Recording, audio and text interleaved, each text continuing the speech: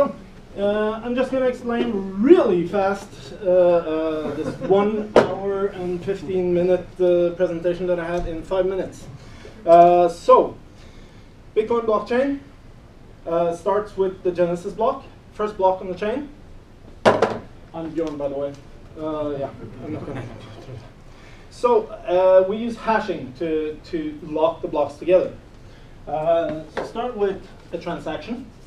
Money being sent from one person to another. That gets broadcast on the net. The miners collect transactions, put them on the block. Then they vote on which block is going to be used for the next block in the chain. They put a lid on the block, and they put a math problem on the block.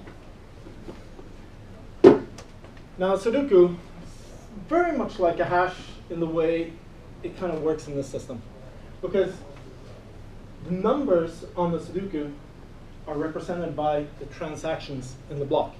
So we have some kind of starting point on what the hash is going to be like.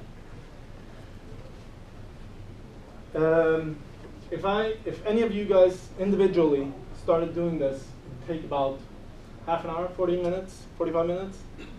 If we all did the same one, some of you might have finished very much earlier. And that's where we get the 10-minute block time.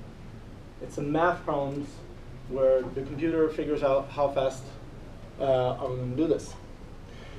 So when it's solved, we have the proof of work.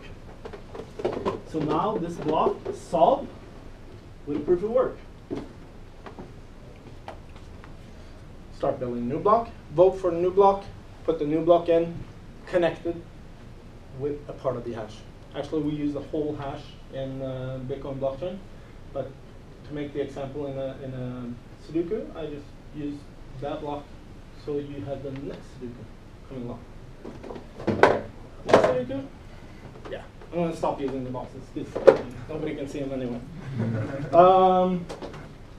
But the blocks get built, they get locked. Now, trying to change a transaction, trying to change the information in that, it's going to be impossible because it's going to change the next part, and the next part, and the next part.